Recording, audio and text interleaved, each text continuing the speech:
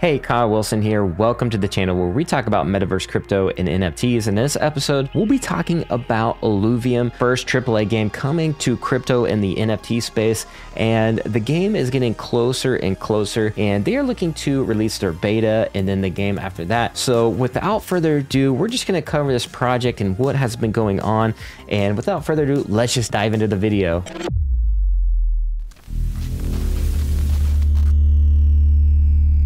So first things first, we are looking at basically this game mode that lets you basically fight alluvials until you basically die, I believe is the premise of this battle map. And as you can see, the graphics are absolutely amazing. You can see the sparks coming off of it, the electricity surges in the legs, everything like that. This arena is super cool. You can even see the water glistening. So the graphics on this game are absolutely stellar and amazing, and I'm super excited to get into this game once it launches. So if you haven't been paying attention, they have been releasing lots of different, teasers and sneak peeks in their Discord. I'm not going to go over all those because there's other channels that do that, but I just wanted to point out how solid the graphics are and how solid the gameplay will be. I was actually in the Discord the other day when Kieran, one of the co-founders of Illuvium, hopped in there and shared his excitement about the game. He basically jumped into the beta and started playing the beta and was absolutely amazed himself. And he was like basically spilling all the beans as far as his excitement goes and really hyping it up and saying, he's just ready to launch this, beta, and they're thinking about, opening it up to the public, and which would be absolutely cool. And so, yeah, so right now their beta is pretty much locked and capped at 500 users, but they're talking about doing the limited beta run when it comes to the public. So maybe we'll get a taste of Illuvium before the game officially launches. Now, like I said, this is just one game mode and they have several, and maybe this game mode sticks around for the long term of the game. Either way, I'm pretty excited. And by the way, if you're new to Illuvium and maybe you don't know, Illuvium is one of the first AAA games that is going to be based on the Ethereum blockchain. And they will also be using a layer 2 solution on the Ethereum blockchain as well, with Immutable X, where their NFTs are going to be based as more of the, the ones that, the alluvials that you'll basically collect in the game. So with that being said, yeah, there's a lot to dive into in this project. There's a lot of mechanics and gameplay and everything to cover. Too much for one video, but I just wanted to get the basics down and let you guys know and update you on what is going on, because we are getting closer and closer and the hype is getting real and real. And their Discord has absolutely popped off since I last covered it, and really the first time I covered it since a long time ago when the token was all the way from 500. Now it went all the way up to, I think, almost 1500 the price, and now it is back down to 670. And in my opinion, that's still a pretty good buy. It has came down, like I said, it looks like it actually went up to 1800, and we are back down here in this level. So for that reason, I think for me, it'd be an interesting time to get back into Illuvium and buy some more tokens for the long run. I look at projects long run. I'm not a short-term guy, and I have better things to do with my time than sit on a chart and day trade.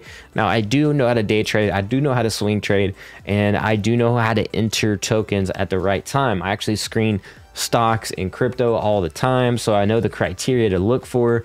And this reminds me of, especially the viewers that are on my channel already, similar to the OMI token run up here, and then it dropped down. And as you know, it's been on a steady rise since then. As you can see, Illuvium kind of doing something similar. And so I'm keeping a keen eye on price, and kind of figured this would happen. The price would go back down as, there was a slight lull and a couple delays, no big deal. But people obviously selling off for different reasons, and maybe some token unlocks or whatever the case may be, or just taking profits, right? So I am looking at this as maybe a possible good entry. Obviously, if I was really looking closer, I would have entered here when the token fell below the RSI. Right there, and of course that would have been an easy gainer. Even if I was just swing trading it, that would have been a nice trade. But as you can see here, I'm a long-term guy, and I think it's going to do something similar to what OMI did when it reached down here. And as you can see, it went green again, and then there's a slight lull. to the next channel and consolidated there. So I see the same thing happening here. And then long term, obviously this token being a deflationary token and there being such a limited supply of this token, there's only 7 million currently, and the max supply is 10 million. Illuvium being their first game, you know, to launch with this platform, and there's a couple different game modes in game as well as they are already talking about other future games, and this is going to be one of the utility tokens used in all the, you know, future games that they have planned. So that is why I am super bullish on Illuvium and this project, and it is an auto battler, so we're going to take a look at some of this gameplay. As you can see here, this is kind of the mechanic here on one of this battle maps, and you can see the ranger kind of shooting that alluvial, and, you know, Atlas right there doing his thing, and that's kind of the genre right there. And you'll have different, you know, obviously you want water like style alluvials to fight against maybe like fire, and you know, so there's going to be definitely an element of strategy if on, you know, game modes like this versus just fighting, you know, like a massive wave of alluvials that just keep coming. So, but with that being said, this is one of the many, you know, game modes, if you will. Like Kieran said, there's the open world and catching these alluvials in the first place, which I think, in my opinion, it kind of interests me there because I was very much into Pokemon.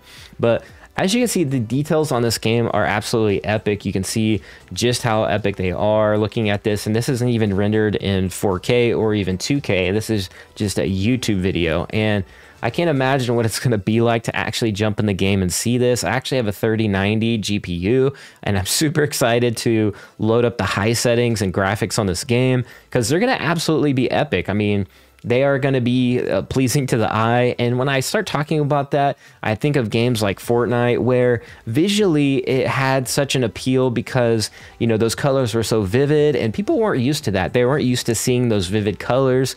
And I think that's what drives a lot of the success of Fortnite. I mean, there's a lot of other things that, you know, was a part of that success of that game. But in my opinion, you know, I've heard it time and time again from, you know, different gamers, how visually pleasing and how much eye candy it was like for the gamers to play the game. Not only was the game fun and exciting, and there's all these, you know, pros and streamers playing, but it was actually pleasing just to watch and run around in the map and play the game. The colors make it very interesting, and I see this having one of those same dynamics where not only is the game looking amazing, but you're going to have that visually pleasing, you know, cosmetics that you want to really just participate in the game. Even if you're not that good, it's just one of those games you want to play because how visually appealing it is. So with that being said, those are all the things that tick my bell when I'm looking at games, and I'm looking at games I should play for the future, and games that I can just really grind on and not get tired of it, but really just keep getting excited about it, especially how these alluvials are going to be a deflationary themselves. You catch them, and over time, you know, basically they'll just get more and more scarce. And I do like that idea because, like I said, I was a Pokemon card collector. I played the game. I mean, I was a big Pokemon nerd and fan, and it had some of the, you know, all the first edition Pokemon cards back in the day, and collected other, you know, card games as well. So I'm very much into the collecting side of things, as you know, with the VeVe collectibles behind me, the Todd McFarlane Batman statue with the 9.8 Todd McFarlane comic, and then everything else, right? You guys know that I collect on VeVe, I collect NFTs on OpenSea, and with that being said, I just am, also excited for this to come out, and maybe we'll have another future interview with one of the co-founders of Illuvium. So stay tuned. You want to make sure you subscribe and hit that bell notification so you don't miss any more videos like this. But that's all I got. This was just a quick price update and what I see culminating, and with Illuvium and the hype, and there being so many people in the Discord. I mean, things are starting to snowball and avalanche. I'm seeing it even with the token unlocks coming very soon, with the founders and seed investors with their token unlock coming down, you know, around the corner, I still think this would be a very good opportunity, just as a token being down quite a bit from now. And maybe the token goes down a little bit more. That's fine with me, because I'm such a long-term thinker. You know, a couple months of time, even a year, like that's not going to do, you know, that's not going to be as much of a, you know, problem with me. I'm looking at Illuvium as, you know, a GameFi or a DeFi type of, you know, gaming studio, right? And when you have an opportunity to invest in the next like Blizzard or the next, you know, Activision or whatever the case may be, you take a, you know, serious look at it, the next Riot or whatever, right? If you are able to get some of those tokens in stock in the early beginning, and there's such a finite supply of the stock and things like that, and pieces of ownership of a company, you know, you better believe I'm going to take a serious look at that, especially, you know, with a game like this and all the future games that have yet to come down the road. I'm going to definitely take a serious look at on the investing side of this game. And so that's all I really got. I'm not saying this is going to be the next Blizzard, but I'm going to definitely take a serious look just at what they put together in such a short time. That's why I'm so bullish on this. They are able to move so much quicker than these traditional gaming studios. And for that reason, I am super bullish on it and very excited to see what is in store in the game. And yeah, that's all I got for this video. I went on long enough, but smash the like button if you enjoyed this video.